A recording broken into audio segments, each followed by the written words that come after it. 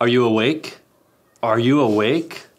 Because if you're not awake, then you should attend Awake. Actually, Awake is a really cool thing that's happening on March 2nd, 8:30 to 4 o'clock, and it's for educators. It's for Christians who work in education. So if you are a Christian who works in education, whether it be in private or public education, and you would like to gather with others that are doing the same thing, then you should come March 2nd, 8:30 in the morning until 4 o'clock in the afternoon to, it's a place called First Call Home Health at Jordan Crossing. So you can look that up and find the place.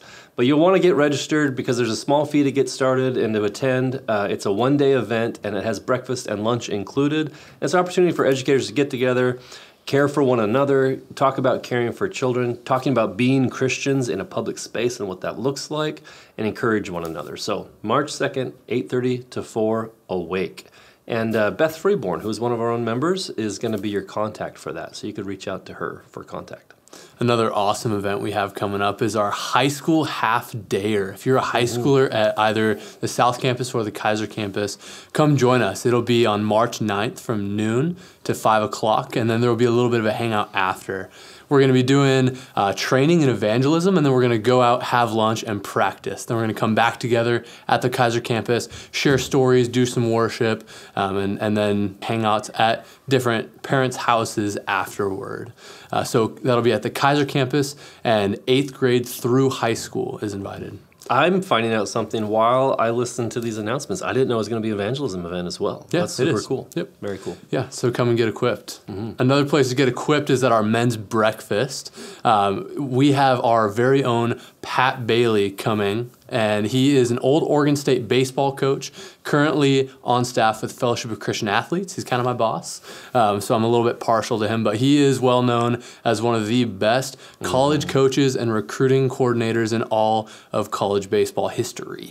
He won 2 national championships, one with Oregon State, one with George Fox.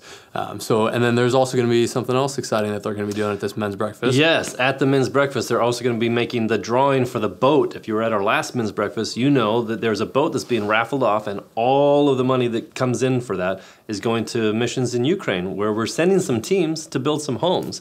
So if you put in a raffle ticket, you're going to want to come to this men's breakfast because your name might be pulled. And if you haven't put in a ticket, I believe you could still do that on the day. I believe so. So come, buy a ticket, possibly win a boat, talk to Pat Bailey, a champion baseball coach, eat some good food. There's going to be some really good food there. I can't think of a reason why you wouldn't come unless maybe you weren't registered for the event. You weren't registered for the event, or possibly you're a woman.